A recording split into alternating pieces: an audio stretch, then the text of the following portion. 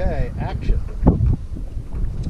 When you get the preheater into position, you'll want to take the strap off the opposite side, as Ed is doing right now. Come around and lift up the top and make sure that it's locked over on the right hand side where Ed is pulling that straight up.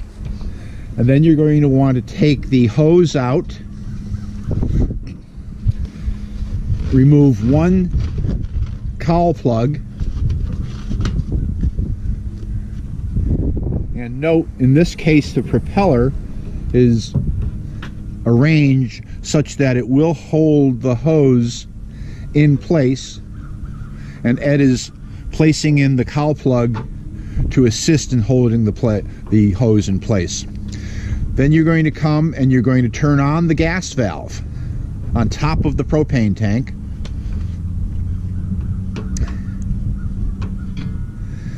And you're going to turn on the fan. That is the red switch, and you will hear the fan come on. At this point, you will press down the red button to see how much pressure on the gauge you have. You should have between 10 and 20 pounds of pressure, and you adjust that with the red knob on the bottom where Ed has his right hand.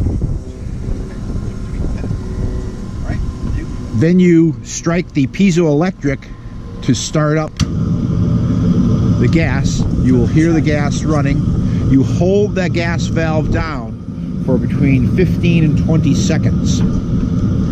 That allows a thermocouple to heat up, creating electricity, an electromagnetic valve to stay open. You can release the button and you preheat the plane for between 20 and 30 minutes depending on how cold it is. Make sure I'm ready. Tell me when you're ready. Okay, go ahead.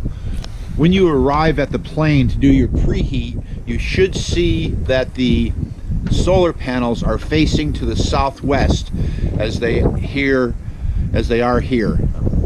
And we should also note that we have jumper cables in here. If the battery is not charging up, you can hook it up to your car. Red on positive, black on negative. And we have a tire pump in here if the tires are low. Cut. I'm just gonna get. It's a take. It's a wrap.